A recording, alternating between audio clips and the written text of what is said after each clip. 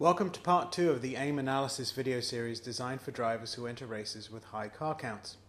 In the first video we set up a view that breaks the track into manageable sectors for analysis, and a measures view that looks into simple acceleration, deceleration and vehicle speed. In this video we'll look at a few tips and tricks for analysing that data and identifying meaningful insights that will help a driver find possible improvements in their lap times. As most races with high car counts are endurance races, such as a ChumpCar race, the only variable in lap time should be the driver, unless of course track or car conditions have changed considerably. This analysis will help remove any argument about traffic affecting a driver lap time and give a true depiction of performance on track. Okay, analysis number 1 is the simplest of all, and it is the one that gives a true depiction over a driver's session how well they did on track. And so, going to reopen up the software, had it open from the last time we were there. All of these sectors, as you remember from the video, correlate with sectors that are on the track to get a split time review or analysis, and we're going to open those up. So as we identified earlier, no one single lap for Jeff had his overall fastest sector time in it. But interestingly, because we're only looking at 6 sectors, if we added all of his 6 fastest together, what would his lap time have been? And so you can see in this chart that if we looked at it, even though because of traffic and busyness on track, his fastest on-track performance was a 2-minute 22.7. If we'd taken Jeff's fastest times overall, his actual fastest lap time would have been a 2-minute 20.8.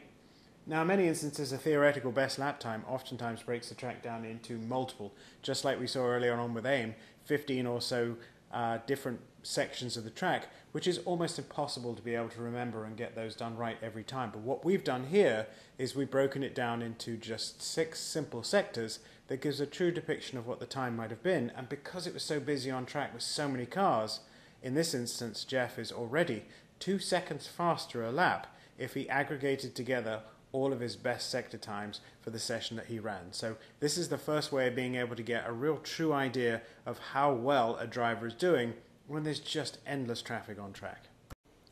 The next analysis we're going to do is going to be look at comparing driver to driver in each of those segments that we just identified. And so here across the top, instead of selecting Jeff or myself, what I've clicked is Test Compare. Then I'm going to open these up, and what it's going to do is, instead of showing all 6 of the fastest sectors by each of the drivers, what it's going to do using this little red indicator is actually going to show which driver was fastest in which sector. And so you can see here that the 3 sectors that I was fastest in are sectors 3, 4 and 5, which correlate here on the track to 3, 4 and 5 here, which is the boot part of Watkins Glen. If I scroll down and find Jeff's times, you can see that he was fastest in Sector 1, Sector 2 and Sector 6, which is basically everywhere else but the boot. So interestingly, we're finding very different times in different parts of the track, and so that's where we could immediately start having a conversation and being able to say, what are you doing, what are you finding, how's the car, how did you feel you really go through that part of the track, and just start learning from each other. But what we can also do is we can start seeing what that actually translates to on track in relation to inputs from the driver, or as well as we can get inputs from the driver on the AiM Solo. So what we can do is we can go back to the measures graph and we can hit the space bar and we can say, okay, let's find the lap times using this where that speed has been gained. And so what I've done is I've actually found, using this split report here, that Jeff's fastest lap time through section 3, and I'm using 3 because there's a big delta between the two, is, as I know, a 14.1 as I've analysed his data a little bit, and that's on lap 28. Whereas I'm actually doing a 13.6 through there. So there's about a half a second difference between the 2 drivers just in this small section of track here. So let's examine why that is. So we're going to go back to the measures graph. And for Jeff at the top here, we've got lap 28 identified. Interestingly, we'd never look at this in terms of a fastest lap time because it's a 2-minute 24.3, which is a second and a half to nearly 2 seconds slower than Jeff's fastest. So we probably wouldn't have looked at it without doing this in-depth analysis. And then if we go to my lap time as well, we've selected lap 20, which was my fastest through that section. And you can now see on the chart what information we can gather. And so we're looking at section number 3, and we can see that at sector 3 you can start seeing that whereas the blue and the red line are together at this point doing an almost identical lap time through the track, at this point the blue line starts to distance itself from the red line, showing it's slower on this particular lap through this section. And so what we should do is zoom in and have a look. So I'm going to hit the spacebar, which gets just a little bit more screen real estate. And what I'm going to do is I'm actually going to click up here to the plus button, and I'm just going to highlight section number 3 like this. And you can do that just by dragging it and holding your mouse down. This will zoom on this particular area of track, and I'm just going to move the map over here. And now we can start having a look at the activity of the drivers through that particular corner. So you can see here that on entry, the red line, which is me, is actually slowing sooner than the blue line from Jeff. And the other variable here is that the slope of the deceleration is a little bit sharper than the deceleration that is happening here with Jeff. So what I'm doing here, it looks like, is I'm slowing the car more aggressively, getting it slowed to the speed that I want, getting the car turned, and then you can see that I start increasing my acceleration here at this point on the track, whereas Jeff waits longer to be able to get on the accelerator because he's charged into the corner a little bit harder than I am, and it means that it's harder for him to get on the accelerator. So this might be a case of fast in and slow out, which is worth a conversation to be able to have with Jeff as we look at that particular corner. So here's one thing to be able to have a look at, to have a conversation, to be able to say maybe braking a little bit harder, a little bit sooner, and getting the car turned and then getting on the accelerator might be a good option. The second thing to have a look at is this button up here called the GPS. And if you click on that, it'll take you to the particular point on the track where the two cars are actually coming into the corner. And you can see here, as I click on it, you can see the cars entering the corner based upon what variables we're looking at. And so while the GPS isn't always the most accurate thing to look at, one of the things that is interesting to note is that because I'm braking sooner, I may be able to get the car turned sooner, which you can see I start to turn into the corner, which correlates to this corner here, and I can get on the accelerator and carry the car on the way out, accelerating the whole time and being able to give me that time advantage. Whereas Jeff may have actually taken a little bit too much speed in, which prevents him from being able to turn.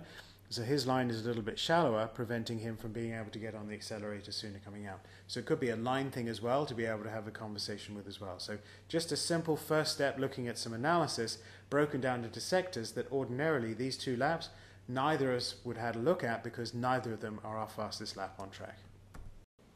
Right, the last piece of analysis we're going to look at in this video is going to be consistency of the driver through the corners as well. So one of the challenges is that despite it being the fastest through that particular section, is that a one-off? Was there a car maybe involved but it didn't show on the data because it was a very communal pass and both drivers didn't slow each other down, etc., etc. So we want to be able to look at, is there consistency in how the drivers are doing? So what I've done is I've stayed on the test compare of the split report, and I've scrolled down and I have said, okay, let's find all of the consistent laps that have seen Jeff go quickly through there. So I click on Jeff's lap time and I notice that even though his fastest was lap 28, we also see a 14.1 at 27. We see one here at lap 20. We see another 14.2 here. So what I've done is I've gone in and I've ticked Jeff's 5 fastest. And to make sure there's consistency, maybe I did something right just once and it was a fluke and it wasn't necessarily something that could be repeated. I've done the same thing, scrolling over to the left here and selecting my fastest lap. So as you go through, you can see I've selected 12, lap 14, 15, 20 and 23. All areas where I've seen 13.6, 13.7 in terms of speed through section number 3. Now, going back to the measures graph, it's got really ugly. It's very difficult to see information and it's not necessarily telling us anything. What we're looking for here is we're looking for consistency between the two drivers, and the closer their lines are here, the more consistency there is in their driving. So what we're actually going to do is we're actually just going to colour these, and the fun part of it is that you can colour these as you wish. So you can just go in and colour the laps here and make it so that they are all the same colour for each of the drivers, and see then if there is consistency in how the driving has happened. So I'm going to make all of mine red, and I'm probably going to make all of Jeff's grey, so one colour is a nice contrast against the other. So as I quickly do this, we can see if there's any consistency through that sector 3, to be able to see if we can see if it's a one-off or if there's consistency from the drivers. So as I do this exercise, you can see that it's getting easier already to read the chart that is here, and then what we're going to do is we're going to scroll over to the left, we're going to hit the space bar, and we're actually going to look at sector 3, and we can see that there is consistency through there, but just to be sure we're going to take the plus button again, We're going to zoom in on sector 3 here, and we're just going to see what that actually proves. And we can see that that information is consistent nearly every time that's going in, with the exception of a lap or two.